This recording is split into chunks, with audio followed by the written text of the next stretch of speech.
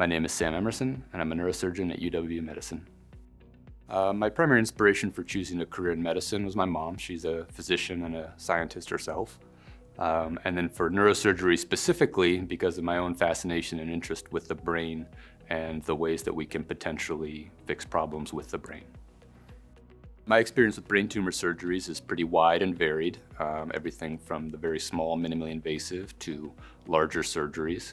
I do about 300 brain tumor surgeries a year of all different kinds. And the advantage of that is that I'm able to have a lot of experience in all the different kinds. And this is advantageous to the patient because there are studies showing that outcomes are better the more surgeries that your surgeon does. And so hopefully that provides extra benefit and security to the patient when they're undergoing the surgery.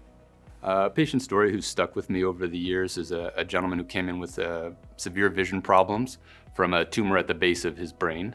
And we performed a surgery to remove it, to take the pressure off the nerves to his eyes. And he had a full recovery of his vision. And he said that it felt like I'd given him his life back, which was a very meaningful and profound statement from him, and one that I think about to this day.